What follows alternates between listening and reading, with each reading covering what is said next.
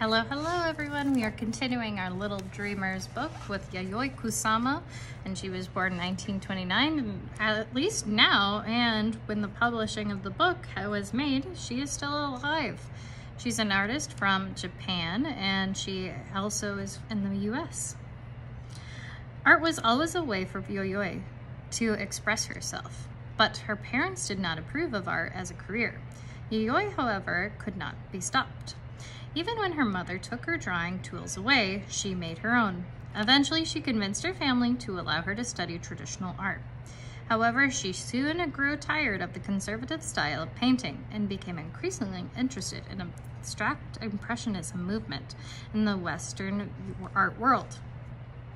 In 1958, she moved to New York City, where she worked on paintings, made sculptures, and short films. Some of her most famous artistic successes, though, were her happenings, art events, and performances conducted around the city. Yayoi's work is unique and recognizable in her frequent use of polka dots and bright polka dots and repeating patterns.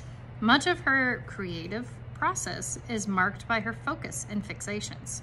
She's known for creating hundreds of paintings in single series and filling those paintings with filling those paintings with thousands of dots. The continuous pattern covers her canvases so that the final work is without composition, without beginning or end. She used dots as symbolism for humanity and existence. To her, humans are just dots on Earth, which is just a dot in the universe filled with billions of other dots on and to infinity. She carried this idea into her immersive installations that she called infinity rooms. They are mirrored rooms that create an illusion of looking into infinity. She decorates them with different objects she created, sometimes shiny balls, decorated pumpkins, and more polka dots. These spaces created a unique experience for the viewer, as they feel simultaneously enclosed and expansive. In 1973, Yayoi returned to her home country in Japan and launched a successful literary career. Now in her 80s, Yayoi has gained another wave of success in her infinity rooms, popping up all over the world and on social media.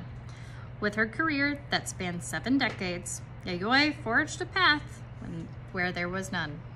And that's our story today. I hope you guys enjoyed the book. Have a good day. Bye.